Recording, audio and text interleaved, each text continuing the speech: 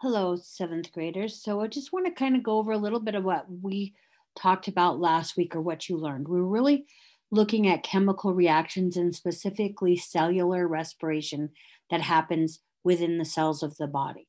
So we looked at this experiment that has to do with a chemical reaction. So different products were put in or ingredients were placed into the bag. So there was phenol red and there was also baking soda. And we watched what happened. They squished the bag, right, and sealed it. And there was no air inside of it. And it was a red color. And during the course of the chemical reaction, the bag expanded and the color changed from red to yellow, and when she touched it, the bag felt warm. So those are all evidence that a chemical reaction took place. So when products are put together, they combine. In a chemical reaction, those products turn into or combine to form new products, or the reactants is what they're called. And so that is also energy was released. And so we looked at that, and then we talked about cellular respiration. And so some of the things that they had in common was that new substances were made, as well as there was energy that was released. So because the bag felt warm, we know that energy was released. When we look at cellular respiration, inside the cells of the body, we have these mitochondria where oxygen and glucose combine, and the substances that are made are carbon dioxide and water that's released from the cell, and so is energy. So glucose plus oxygen yields water, carbon dioxide, and energy. And this is called cellular respiration. So I'm going to go to the cell of the body. I'm going to feed the person some sandwiches. And I am going to speed it up a little bit. Actually, I want to feed him corn because it'll be easier to see.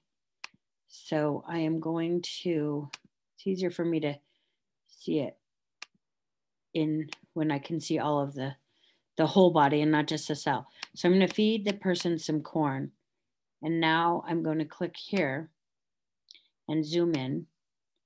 And notice how we can see all these oxygen molecules. And as the oxygen molecules, I'm going to slow it down now that we have it going a little bit. So see how the oxygen and glucose are coming in, and out comes water and carbon dioxide. And did you see the mitochondria glowed as well? So I'm going to show you one more time. So that's cellular respiration. And we can tell that the energy was released because the mitochondria glowed, as well as right here, it shows that the cellular respiration, kind of the key, gets more as once the oxygen and glucose have come into the mitochondria.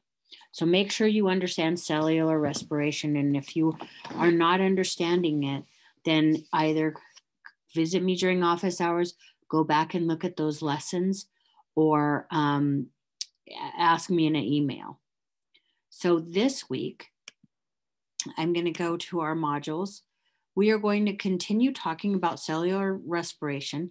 We're going to look at the amino acids, because we know oxygen and glucose combine in order to, in cellular respiration. And what is released is is carbon dioxide and water, as well as energy. So we're going to look at that in here. I'll show you in a second. We're also going to read an interesting article about being able to mess with metabolism to win races. So we're going to read this article and annotate it. And I'm going to show you we're doing it within the Canvas again. And there will be a video as well as audios for this. Make sure that you do the Nearpod that gives you examples of the annotations before you read it. And there will be a video as well as the audios here as well. But also make sure to answer these 2 questions, and you can put that at the bottom of your annotations in a comment. So that is lesson 11. So I'm going to come back over here to lesson 10. And this one, you're going to do this simulation. So you can click on here to go into the sim. Remember that you will go into, you will be using your Clever, log in via Clever, and make sure to use your username and password. If you can't get in, or you also just want to see the simulation as well, you can always watch the video. And then you'll continue through the lesson and make sure to answer all of the questions. There is another video for you to watch that will be talking about these questions about cellular growth and repair. So make sure that you do that for this lesson.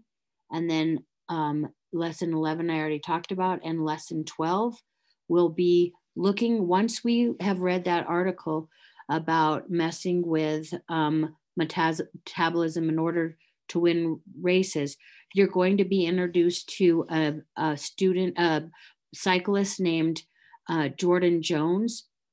And your problem will be to determine if he in fact did cheat and blood dope, or if he actually was doing high altitude training in order to benefit and get to be able to have more oxygen while he was racing. So that's what this lesson is going to be about. And you will be making sure that you evaluate evidence.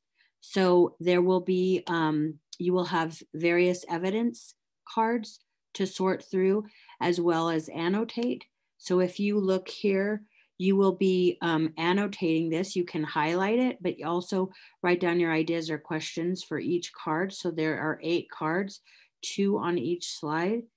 And then once you will share with the classmates, please make sure when you're sharing, make sure that you put your Post-it, write your name so you can talk with each other about the information that you're learning. That's how it's best to have the opportunity to discuss with each other.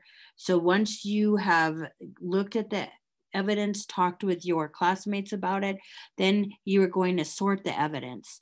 So you're going to decide whether each piece of evidence supports or goes against which claim. So there are 2 claims right here, claim 1 and claim 2. And you have to decide if you think Jordan Jones improved his performance by blood doping, or if he improved his performance by training at a higher altitude. So you will be sorting the cards on this drag and drop. You can take a card and you can move it here or here. And then once you do it, you will leave it here, right? And, but if it, just because it has the card name, over on the other slide, these have all of the evidence cards, what they mean, you know, what each one is, what the evidence for each of the cards are. And then you'll continue with the rest of the lesson. You're going, in this question, you're going to be asking, answering, what are your initial ideas about which claim is best supported by the evidence? So good luck. If you have any questions, please feel free to email me or join me during office hours. Thank you and have a great week.